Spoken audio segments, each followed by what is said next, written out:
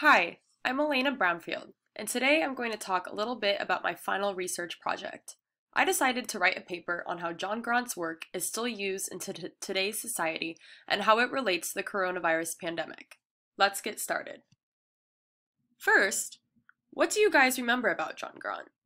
If you can think back to our first problem set at the beginning of the semester, I know, seems like forever ago. We talked about Grant in this problem set. He was a mathematician from the 1600s and was ultimately known as the first demographer and epidemiologist. He created the first life table and worked on the bills of mortality in his book called Natural and Political Observations. The life table is a description of how the number in a population, all born on the same day, falls with age until all have died. So you might be thinking, how does Grant still matter? Well, to start off, John Grant still matters because his work is still seen today and is used by modern epidemiologists and demographers. He created stepping stones for them. I read from an article that Grant also published an early version of the life table, which has been further developed by other mathematicians. But the statistical concepts of his life table remain today the fundamental elements of demographic method. This is a prime example of how his work is still used. His creation of the life table is still being used today, according to McDonald. When we look at the coronavirus pandemic happening right now, you can see John Grant's work resembled in the statistical tables and charts. There's an extremely close resemblance to Grant's life tables and bills of mortality.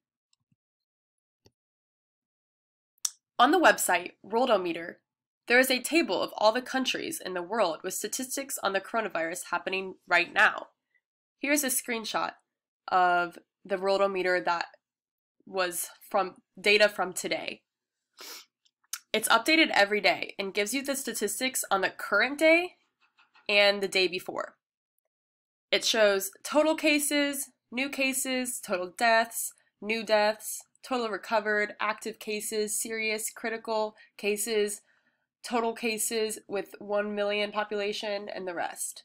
And they have all the countries. So this website has every country and all the statistics for every country for this coronavirus.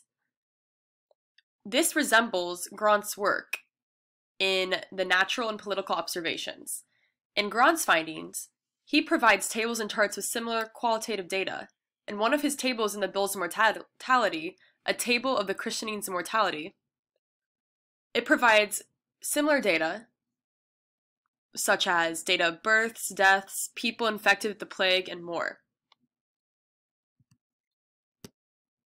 So, a major topic in the 6th grade math curriculum is learning about tables, graphs, and charts. In the connected math curriculum specifically, Investigation 6 to 7, Data About Us, you will learn different ways to collect, organize, display, and analyze data. So students learn how to create tables, graphs, and analyze them and use them to interpret data during these grades. However, many students never learn where the things they learn come from. Teachers often forget to include the historical aspect behind everything they teach.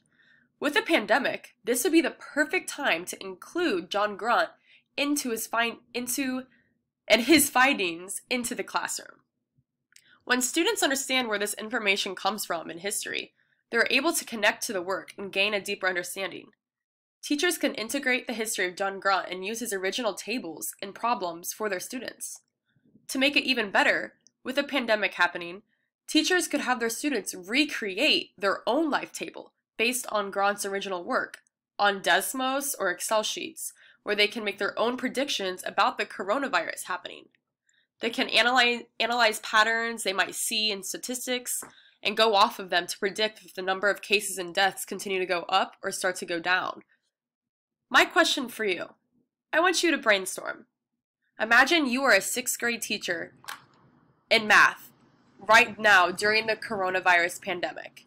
How could you integrate historical aspects into your math classroom, such as John Grant, to help your students understand what's happening in the world? I want you to come up with an activity you could do with your students where you integrate math, history, and technology related to John Grant and the coronavirus. Thank you. That's all.